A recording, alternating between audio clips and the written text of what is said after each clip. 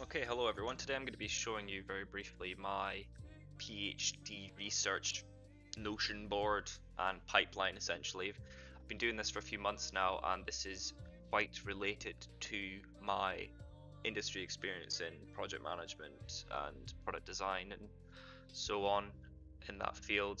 Product owner was what I was previously as well, developer. So this might give you an overview, especially in computer science, how how I've structured the next 12 months of study and then change it from there after the research. This is great if you're doing literature review, and it seems to be the most minimal, so all-in-one package I can find. I use Google Documents for writing, and I use this for my note-taking and citations. So Refworks is what my university has. Every university should have probably their own preference, but less is more. And as you can see, we have the Kanban board, timeline, which is a Gantt chart. That's a module I have to complete, and notes and reading. So Kanban board, simply put, I create a task and I move it along as I go through it. If you're not task driven, this won't matter to you, but if you are task driven, it can. When I say task driven, it's the mentality of I've achieved something, next, or you just want to keep pushing through it. Right now I'm at the keep pushing through it stage, so I don't really care. Nice little Gantt chart here. Don't need to really plan beyond June just now, but I am going to be filling this in shortly. That's the module. So here we can see there's subcategories to the parent page, and you can write and import PDF documents in here. And then yeah, you can write more into the subpages to support scanning over these because they're quite self-explanatory. Notes page. So this is basically where I can explore just my ideas, key points of research that potentially didn't come from a paper, or they came from papers and I really like them and I want to include it in my final thesis or a paper I'm writing. In here we can start collecting the key bits of information for your PhD that you'll probably always go back and reference. And this is the key point that I'm going to share. So I've used Trello previously for this type of thing. I've tried using OneNote. I even created my own PDF application which allows you to take notes with a stylus sheet, stylus, and acts as like a virtual sheet whiteboard. This is a really good way to do it, however. So these are called databases in Notion. They're just tables. Tables can contain links to pages, and essentially in each page it can be customized and formatted to your preference. So if we take a look at this one here, visualization of cultural heritage collection data, this should be keyed book, web article, or video, paper. So if we open this up here, we can see I've read through this paper and written down the keywords, the citations if they have it there, but also I don't care too much because I have a link here that is linked to my university's library. So essentially I can then just click on Refworks and copy that, or get access to more information here if I want to. So if you're going to link to a paper, try use your academia institution's library, digital library anyway, because then you get the citation tool of choice usually linked there from my understanding. And yeah, so breaking down the notes, reading it on one side of the page and then writing down the notes for the other, very simple. This one was a lot.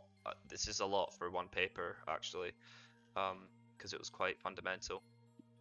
And yeah, essentially I can keep track with important papers in progress, done, to do, and the summary section is the next key point. I can then scan the summary and go, yeah, I remember those, and then I can go over to the paper and read the more in-depth notes that I've taken on it. The only papers that get added here, or only links I add here, are things that I think are interesting, and then I'll add it after glancing it. And the same as reading the paper, abstract, introduction, and conclusion, or AIC. It's the acronym I use to read a paper. And essentially once that's been scanned, I'll put it in here to then go in depth and do a deeper dive on it, or simply put it in here and fill in the notes because I've read it enough for my I've read enough, I think. So yeah, that's essentially the process for it, and you can create templates for each page. So if I want to have a new one, I can just click open here, and then I go paper note template, which is what I created, and it essentially just allows you to put a link in, and you can have the link there. And you've got keywords, citations, and notes. Citations, you might want to reference out to other papers, but not necessarily required. So yeah, let me first of all delete that because I'm absolutely going to forget, and everything's done by these little cards, so it's a bit like a Kanban board as well, which is, you know, quite nice to just move things around. The next thing I really want to discuss briefly is just the Connected Papers website. So I'm going to load up a paper that I like. I was trying to copy it from there, but I suck.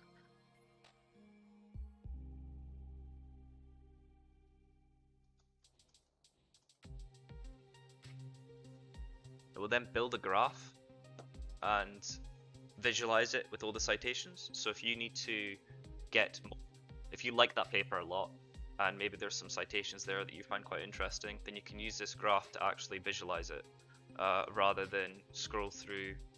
I mean, literally my thesis is about like how visualization is way better than traditional methods. So yeah, we can see here this is the primary one. You can see down here it seems to link out to quite a large paper from 1999, Structure of Mood, Dimensions does Emotional Experience have? So that's a brilliant paper, I would love to see. Theory of Multidimensional Emotional Experience, see, that is actually key, I love that. So I'm going to open that in Google Scholar, get a link to that, and that's it, that done. I've already just found a paper that I really like the look of. It's this one here, Mirroring Cell, that's quite, okay, that's cycle, actually I can't even read that. So that is another way for gathering papers. And the last thing I wanted to show was printing. I hate printers. Yes, I'm doing computer science PhD, but I fucking hate printers. So essentially, if I get a bunch of papers that I like, that are the important ones that I've identified as important, maybe in the Notion board, I'll then just go to a third-party website and spend £3 to get maybe 10 of these papers printed in a binder, and then I can just get access to it and not have to worry about going to Notion if I just want to sit down on my sofa of an evening and read through it and annotate and get some sticky notes and get comprehension things. So yeah, that's the kind of the 3-stage process I have for well, 3 stages of 3 approaches of researching I've found to work quite well for me.